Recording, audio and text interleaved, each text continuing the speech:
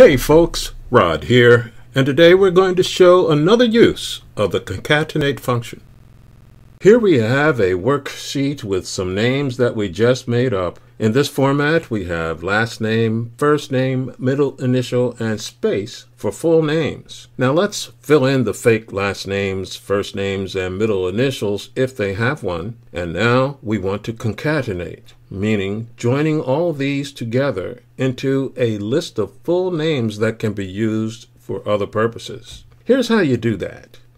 Type in an equal sign and then type in the word concatenate with an open parentheses. Now click cell B2 for the first name, then comma. Click cell C2 for the middle initial, then comma. And then click cell A2, closed parentheses, for the last name and press enter. As you can see, there's a problem with the first name, middle initial, and last name being all linked together into one word. Let's delete this and fix the problem. To fix this, all we have to do is change our formula with spacing. Return to our formula and add quotation mark, space, quotation mark, comma, after B2, comma. Now type quotation mark, period, then a space, quotation mark, comma, after C2, comma. Now hit enter, and what you get is correct spacing with a period after the middle initial. But since Laura and Luke don't have middle initials, their names are a little messed up with just a period in the middle of their names. So how do you fix this? The answer is you combine the concatenate function with COUNTA and if functions. This may sound hard, but Excel makes it easy.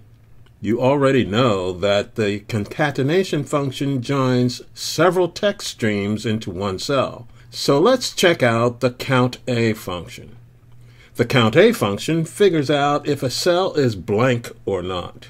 In this situation, that means COUNTA will determine if an individual has a middle initial or not.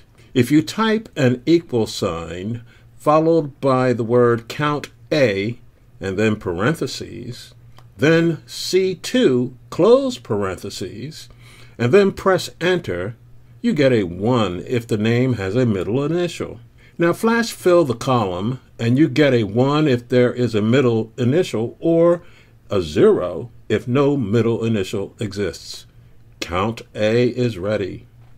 So now let's check out the if function. The if function is a logical test determining if a value is true or false.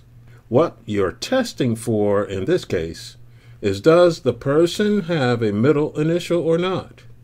If they do, then you want to concatenate the whole name with the initial.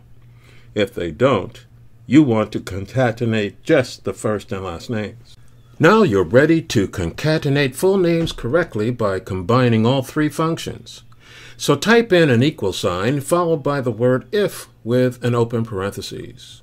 Then type the word COUNTA with an open parentheses. Now click cell C2 for the middle initial with a closed parentheses. Next type in an equal sign and the number 1. So far your formula says if the number in cell C2 equals 1, there's something else that you want Excel to do. So now let's tell Excel what we want it to do by typing a comma after the number 1, then type the word concatenate with an open parentheses. Then click cell B2 for the first name, comma. Then create a space by typing in quotation mark, space, quotation mark, comma. Next, click the cell C2 for the middle initial, comma, and then type in quotation mark, period, space, quotation mark, comma, for the period after the middle initial. Now click cell A2 for the last name and type in a closed parentheses, comma.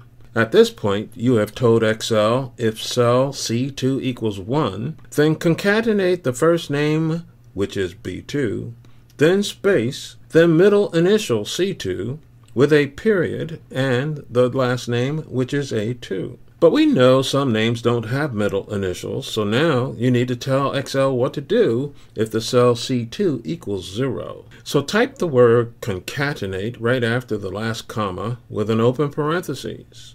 Then click cell B2 for the first name, comma.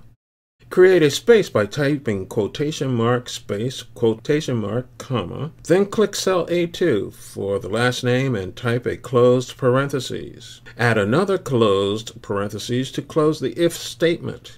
Press enter and you get the full name Frank J. Michaels, concatenated with correct spacing and even the period correctly placed after the middle initial. Now flash fill down the column and you get the list of names correctly filled in. There you have it. People with a middle initial have it in the right place, and people who don't have just their first and last names. All names have the right spacing and your data is ready to be used for any purpose you want. So that's how you combine concatenate, count A, and if functions to manage complex lists of names using Excel 2016. We hope you had fun with this, and if you still have questions, click our coaching link and we will work with you personally. Also, we want to know if you liked the video, so kindly send us some love in the comments. Be sure to subscribe and receive future videos automatically. Thanks so much for watching.